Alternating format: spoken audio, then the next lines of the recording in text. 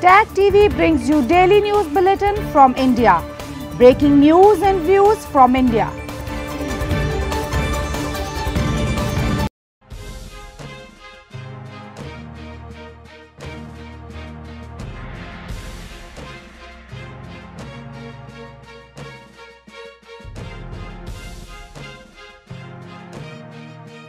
Good evening. Welcome to South Asia Newsline. I'm Yeshi Chonsom. Here are the top stories we are tracking for you on Thursday, the 15th of April. Weekend curfew imposed in New Delhi as India's daily COVID-19 cases breached 200,000. Pakistan bans radical Islamist party after violent protests. And President Biden announces end of troop deployment to Afghanistan, NATO allies to leave with US. And now for all the details. India reported over 200,000 COVID-19 cases on Thursday, the 7th record daily increase in the last 8 days. The worst hit among all in India remained the western Maharashtra state, contributing for about a quarter of the country's total cases. Citing the rise in infection cases, capital New Delhi also announced a weekend curfew, ordering shutting off all non-essential services. India on Thursday reported 200,739 COVID-19 cases over the last 24 hours, the 7th record daily increase in the last 8 days, with its worst hit Maharashtra state contributing for about a quarter of the country's total cases.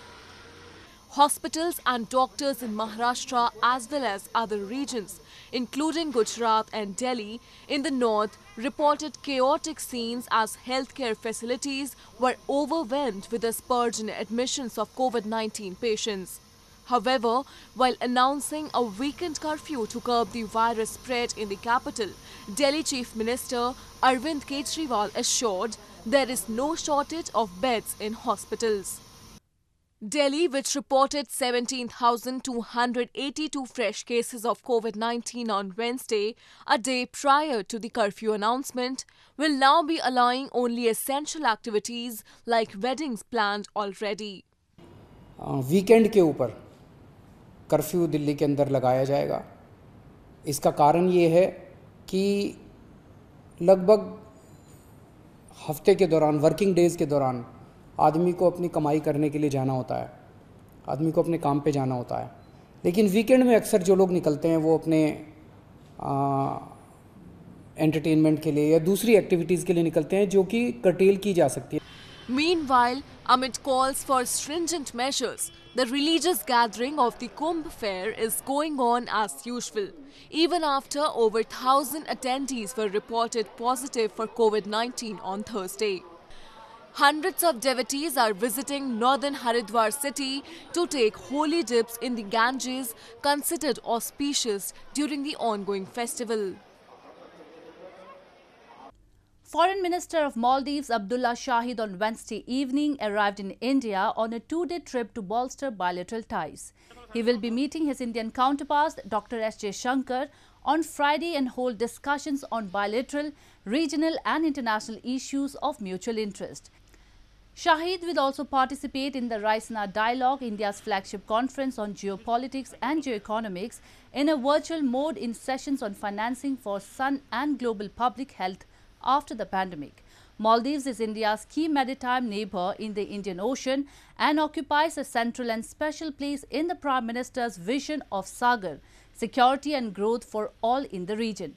Shahid's visit is expected to lend further momentum to the close bilateral cooperation between the two countries. Pakistan on Thursday banned hardline Islamist party Tehreek-e-Labbaik in Pakistan under the country's anti-terrorism laws.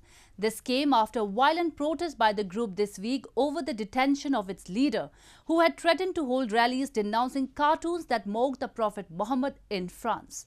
Meanwhile, the Embassy of France had advised all French citizens and companies to temporarily leave Pakistan due to serious threats.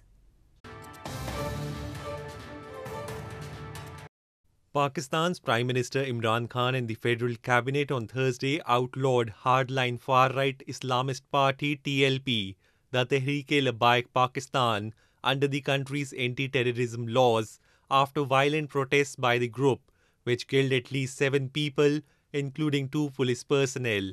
Thousands of Pakistani Islamists had clashed with police earlier this week in protest against the arrest of their leader Saad Hussain Rizvi, ahead of rallies denouncing French cartoons that mocked the Prophet Muhammad.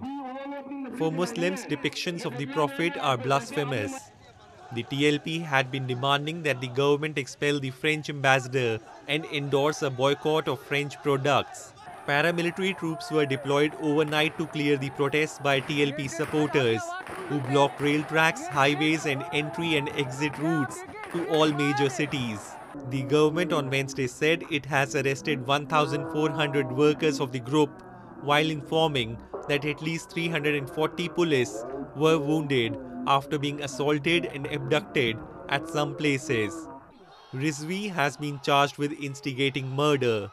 However, the TLP is backed by a major Sunni sect of Islam with a following of tens of thousands that will make it difficult to enforce any ban. In the latest, the Embassy of France in Pakistan on Thursday advised all French citizens and companies to temporarily leave the country due to serious threats on French interests. Moving on, locals in Gilgit-Baltistan have blamed government's negligence for deteriorating condition of bridges and roads in the illegally occupied territory. They blame the poor infrastructure has also made the region out of bounds for tourists and affected connectivity. Locals in illegally occupied territory of Gilgit-Baltistan have lamented government's apathy to repair and maintain suspension bridges and roads, which has adversely affected the tourism sector, and travelling itself is a difficult task for even them. Residents in Khizar district demanded the newly established Pakistan Tehreek-e-Insaf government should reconstruct suspension bridges in remote areas, some of which were built during the British rule and are now in a dilapidated condition. The poor road infrastructure has also made the region out of bounds for tourists and affected connectivity. तो यहाँ की बात करो तो geyser को झीलों की सरजमीन भी कहा जाता है। यहाँ पर हर जो गाँव है वहाँ पर सस्पेंशन ब्रिजेस पाए जाते हैं जो दरिया को पार करने के लिए यहाँ बनाए गए हैं, लेकिन बेशतर जो ब्रिजेस हैं इनकी हालत इंतहाई खस्ताहाल हो चुकी है। यहाँ पर गाड़ियों का गुजरना महाल हो चुका है। अगर बात करें अगर चंद एक ब्रिजेस की तो वहाँ पर शेर किला जो गाँव है वहाँ पर जो सस्पेंशन ब्रिज बनाई गई है उसकी हालत भी ख़राब है। अगर खातून की बात करें यहाँ भी यही इशू आ रहा है। Locals blame nearly 7 decades of Pakistan's illegal occupation has pushed Gilgit-Baltistan into the most neglected, backward and poorest area in the South Asia region. In news from Afghanistan, US President Joe Biden has said it is time to end America's longest war in Afghanistan, a responsibility which he does not want to pass on to his successor. Biden on Wednesday said India, Pakistan, Russia, China and Turkey have a significant stake in the stable future of Afghanistan, and these regional stakeholders should do more to bring peace in this war-torn country, from where he will withdraw all American troops by September 11. US President Joe Biden declared on Wednesday he plans to end the longest US war and that it is time for American troops to come home from Afghanistan as he looks to close out 20 years of US military involvement there, even as critics warn that peace is not assured. In a White House speech, Biden set a goal of withdrawing all 2,500 US troops remaining in Afghanistan no later than September 11, with the final withdrawal beginning on May 1. In September 11, 2001, Al-Qaeda terrorists based in Afghanistan attacked the Twin Towers in New York, prompting then-President George Bush to launch the conflict. After consulting closely with our allies and partners, with our military leaders and intelligence personnel, with our diplomats and our development experts, with the Congress and the Vice President, as well as with Mr. Ghani and many others around the world, I've concluded that it's time to end America's longest war. It's time for American troops to come home. Soon after Biden's announcement, NATO Secretary General Jens Stoltenberg said Afghanistan must construct a safe country for its citizens as NATO withdraws its military forces from the country after 20 years. Stoltenberg, speaking alongside U.S. Secretary of State Antony Blinken and U.S. Defense Secretary Lloyd Austin, said the withdrawal would be completed within a few months. Afghan designers and artisans in capital Kabul are getting a boost from a locally grown e-commerce platform that connects them with the customers around the world, an important opportunity for the war-torn economy. Experts said that despite poverty, corruption and poor infrastructure creating setbacks for Afghan e-commerce, it would give women greater opportunities to break into the world of business in the conservative society. Afghan designers and artisans in capital Kabul are getting a boost from a locally grown e-commerce platform that connects them with customers around the world, an important opportunity for the war-torn economy. E-commerce site Click.af started in 2016 to give Afghans access to an online marketplace. Last year it began shipping globally.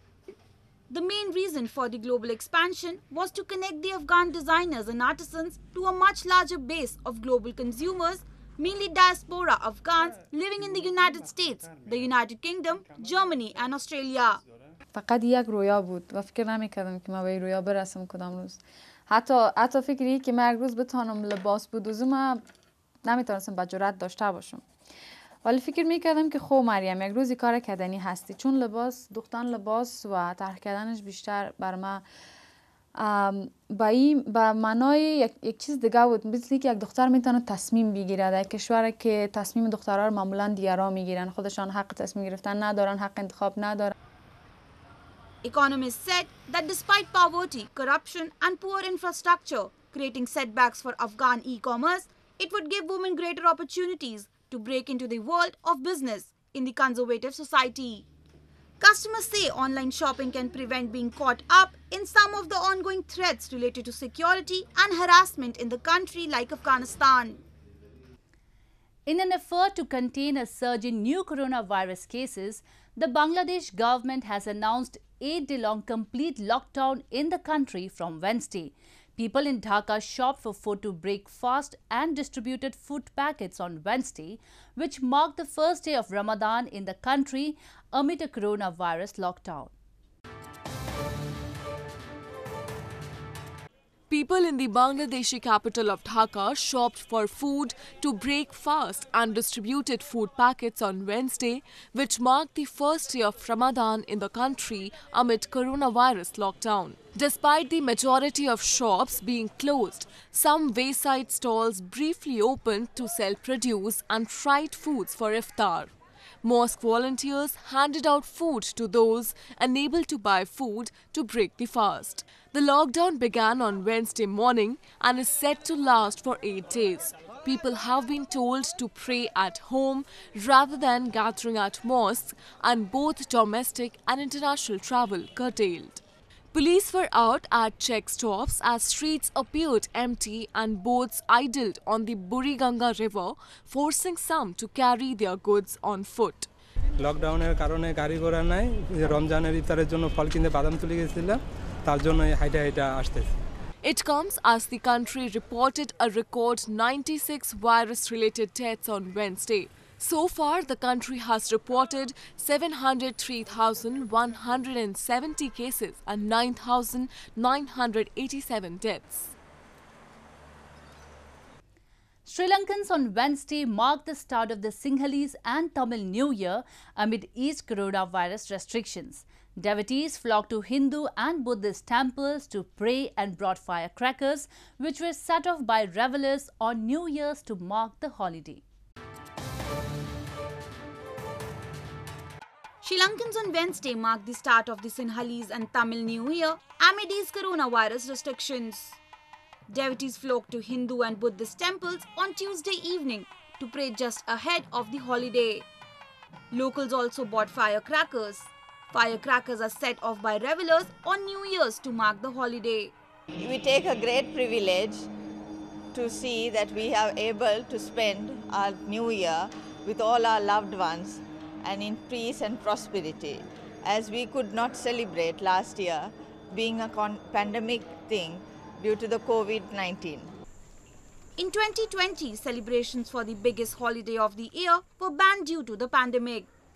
The Sri Lankan government had appealed to the population this time to keep the celebrations confined to close family members and friends and avoid large crowds during the holiday.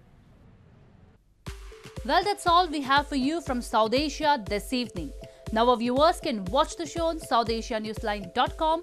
You can also visit us on Facebook.com/AsiaNewsline and follow us on Twitter @AsiaNewsline. That's all in tonight's edition. We will see you same time tomorrow. Good night.